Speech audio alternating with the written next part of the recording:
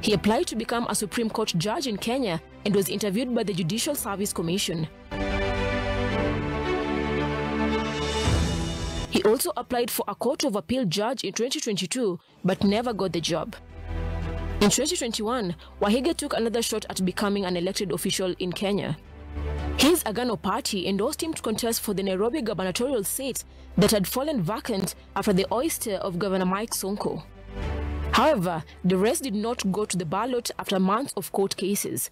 In 2022, David announced his intentions to run for Kenya's presidency for a second time. His party endorsed him to become its presidential flag bearer.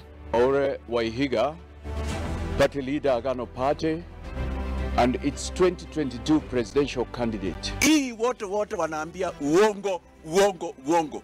Hawatabadilisha Kenya, hawataipeleka mbele. It is time to rethink. We have come out.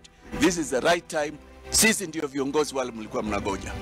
In June 2022, Kenya's Independent Elections Body cleared Mwaure to run for the presidency on 9th August.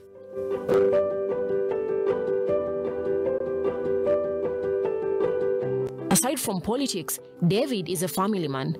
He is married to Anne Gibwini and has 3 children including Wahiga Mwaure, the late Gathoni Mwaure, and Gibwini